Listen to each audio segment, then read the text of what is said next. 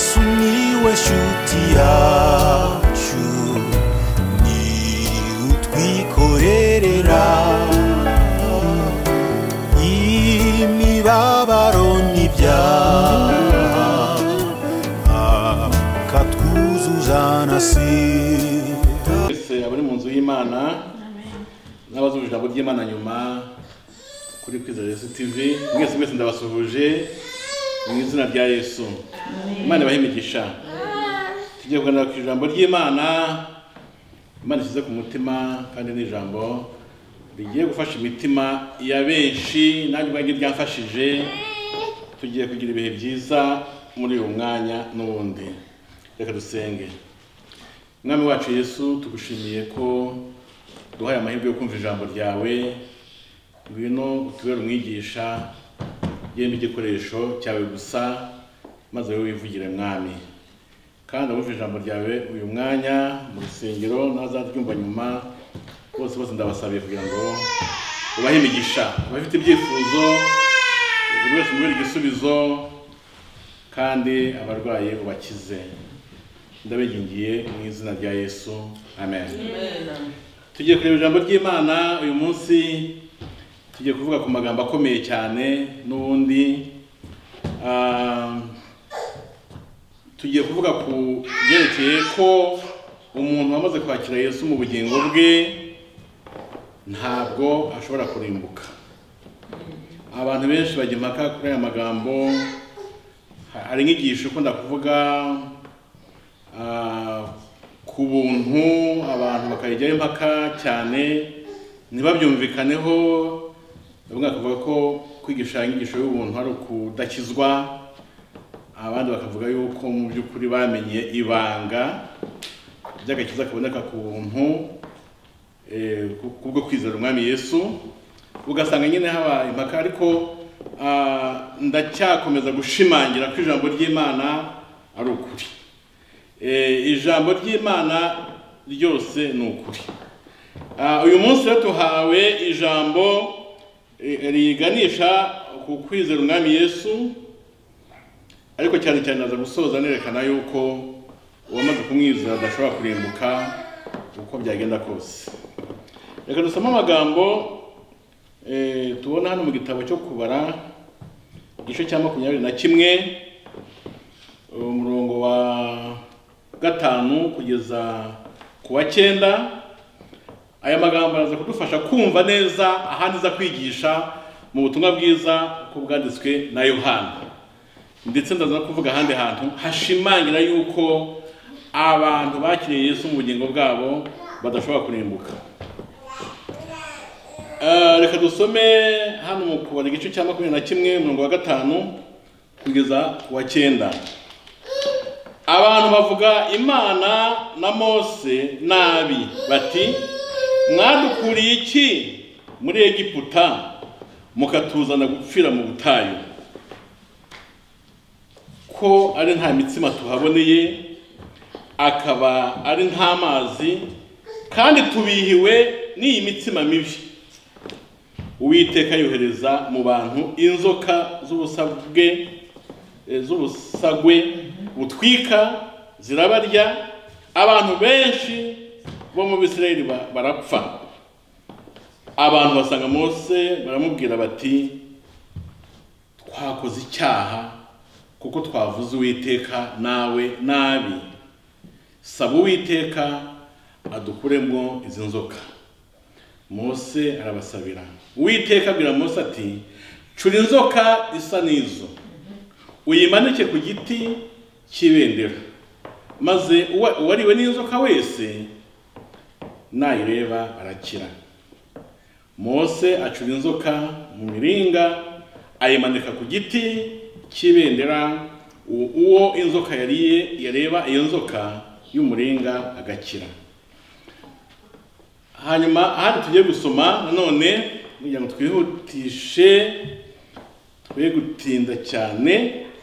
None dusome muri Yohana, ubutumwa bwiza uko bwanditswe na Yohana, igice cya 3 umurongo wa 14 kugeza 18. Kandi nk'uko Mose yamanitse inzoka mu butayu, ni ko umwana w'umuntu akwiriye kumanikwa kugira ngo umwizera wese abone guhabwa ubugingo buhoraho.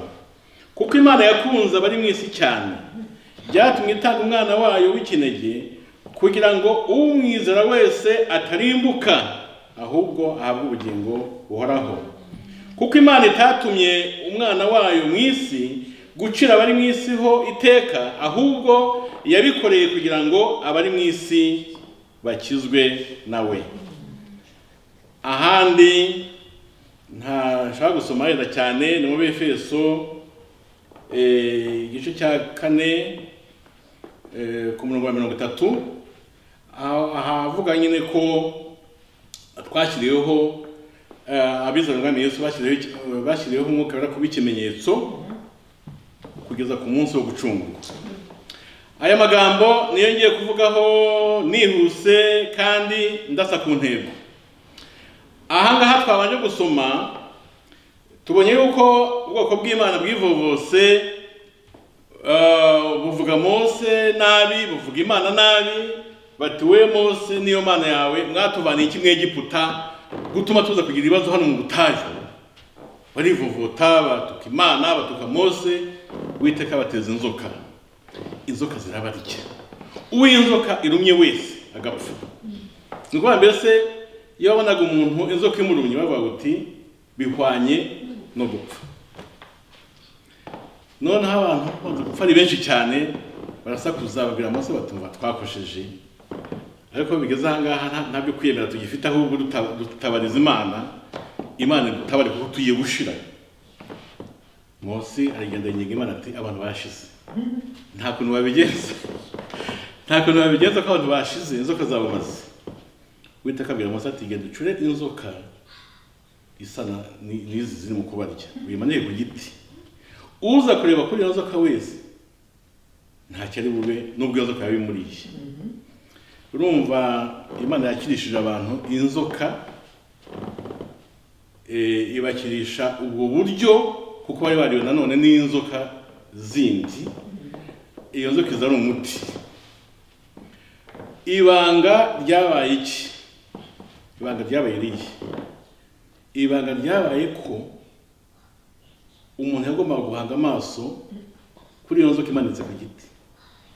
Niryo banga ryonyine. Ntekereza ko abarebyeho mbere yuko baribwa n'inzoka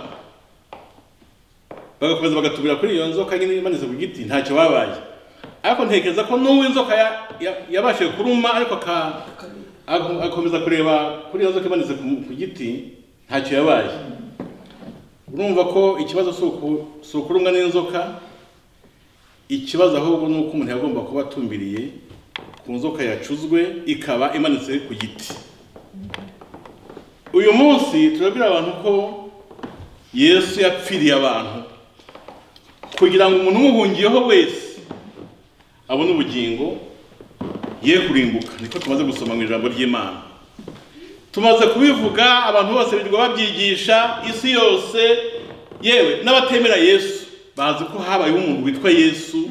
Uwo muntu witwa Yesu akaza kuri iyi si, bakamumanika ku giti, bakamubamba nk'uko iyo nzoka yari imanitswe ku giti. Yesu bakamubamba agapfira kuri uwo musaraba, ariko yamara gupfa n'ubundi nubwo yahambwe ariko akazuka. Bibiliya itubwiye yuko ngo abizera uwo mwana w'Imana bose bafite ubugingo buhoraho kandi ntawe uzarimbuka. Urumva ikibazo rero muri isi dufite ni ukutamenya iryo banga. Bariya bakiriya gihe ibanga bari bafite n'ibyo gutumbira ku nzoka imanitse ku giti. Inzoka zaba zakuriye, zakurya ari 10, zakurya ari 15, zakurya ari 30, upfa kuba wari utumbiriye kuri iyo nzoka imanitse ku giti ntacyo wabaga. Ariko abantu bihaye gusuzugura iryo tegeko rya Mose cyangwa se ry'Imana, kabata ko Mose kwirirwa tubwira ibintu by'amafuti buri gihe, niwe duteje n'ibibazo, ntabwo ndebayo. Niho hari umuntu avuga ati si ndebayo, ntabwo nshaka kumvira Mose po. Ngo yarapfuye. Azize iki? Atazize ko inzoka yamuriye, yahoze yuko atarebye ku nzoka imanitse nk'uko Mose yabivuze abibwiwe n'Imana. n'uyu munsi abantu bagiye kuzarimbuka bidatewe nuko bakoze ibyaha twese twabigiyemo twakoze ibyaha n'ubu biracyakorwa ariko ikibazo si ibyaha ikibazo ese wemeye ko Yesu yinjira mu bugingo bwawe iyo Yesu yinjiye mu bugingo bwawe atesha agaciro ibyaha wakoze n'ibyo ukora ubu n'ibyo uzakora byose Yesu yamaze kubihanirwa kuko Yesu ntabwo yahanira ibyaha bimwe ngo ibindi avuga ati ibingibi byose simbifashe. Yesu yafashe ibyaha byose by'abamwizera arabihanirwa. Bityo rero no kuvuga ngo nk'uko abantu batumbiriye iriya nzoka imanitse ku giti bakabaho, ni nako n'uyu munsi abantu bahungira kuri Yesu bakamwakira mu bugingo bwabo bakamwizera nk'umwami n'umukiza, abo bantu bafite agakiza k'Imana kandi ntibazarimbuka.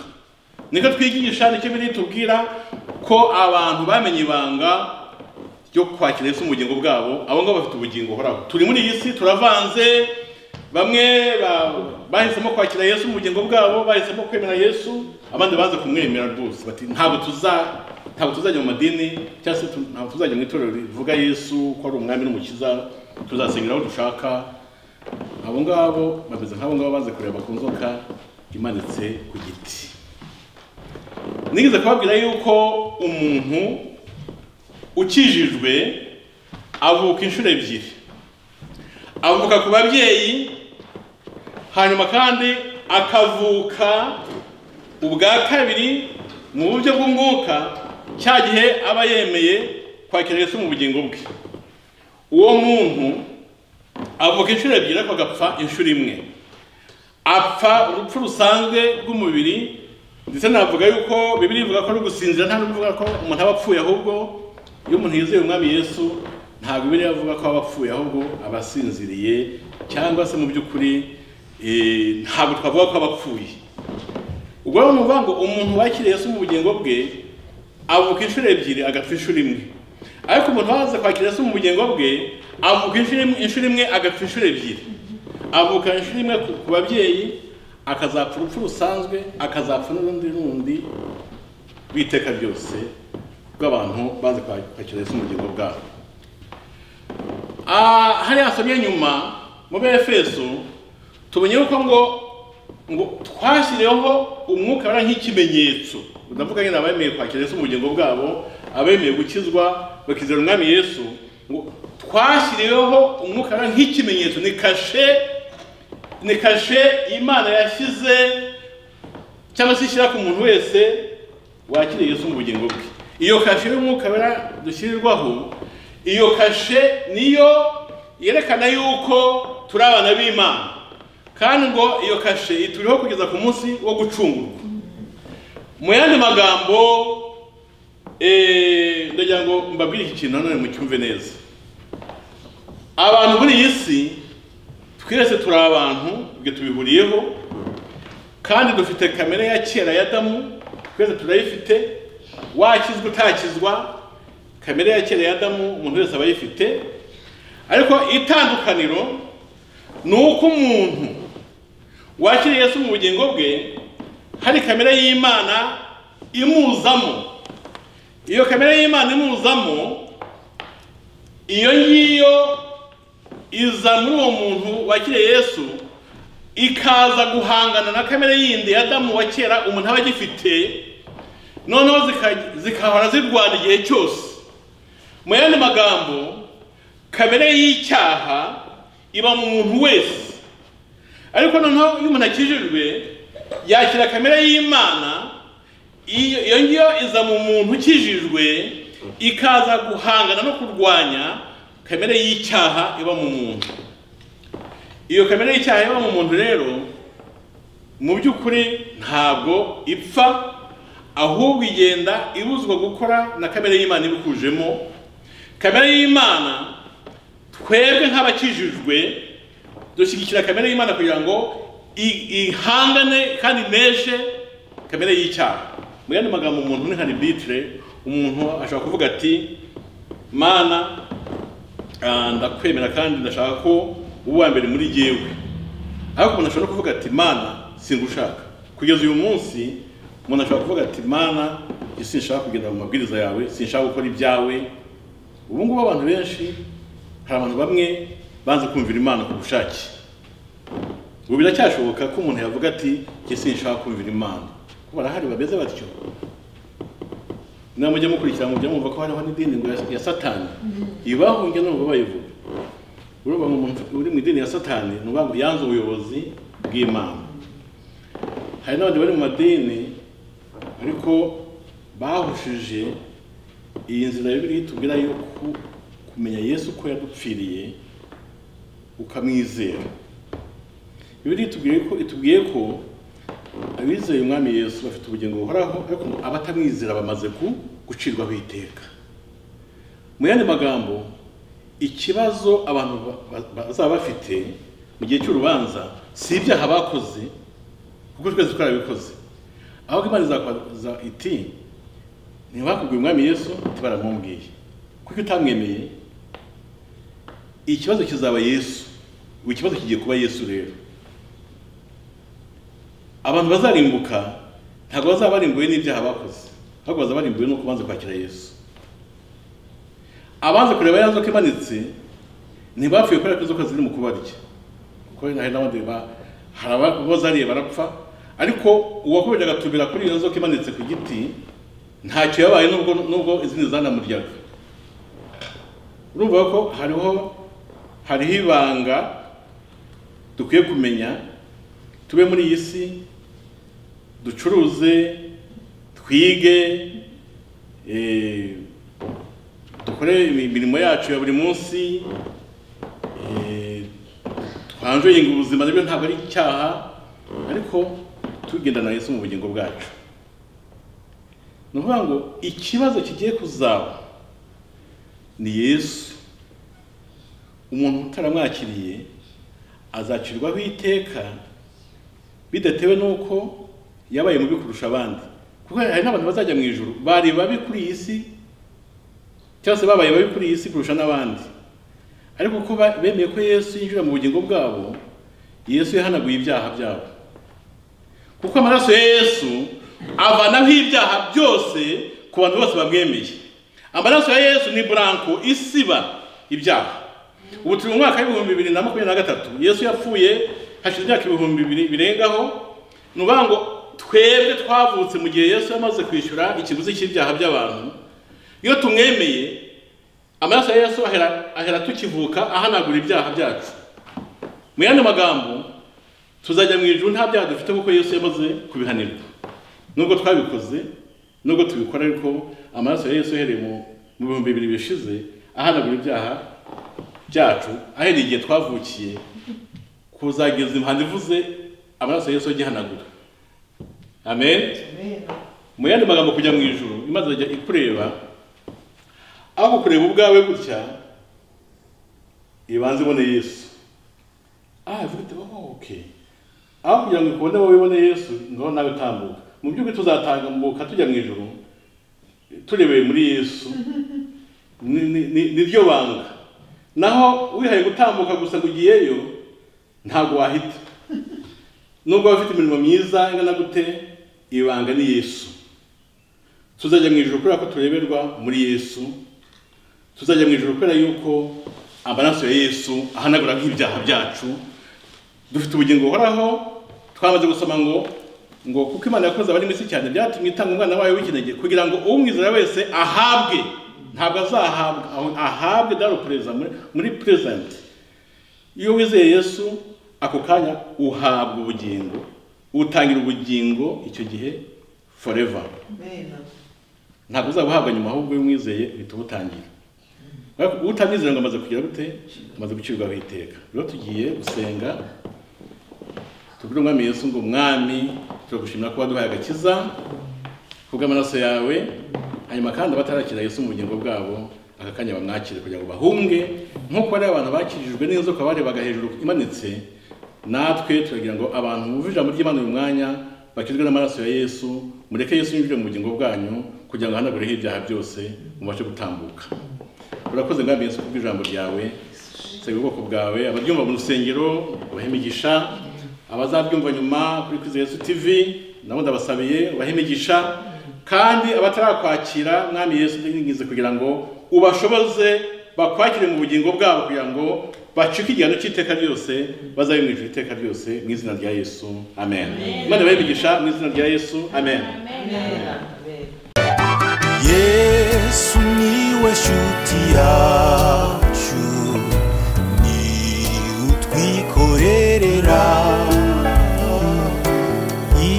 imibabaro n'ibyaha akatwuzuza na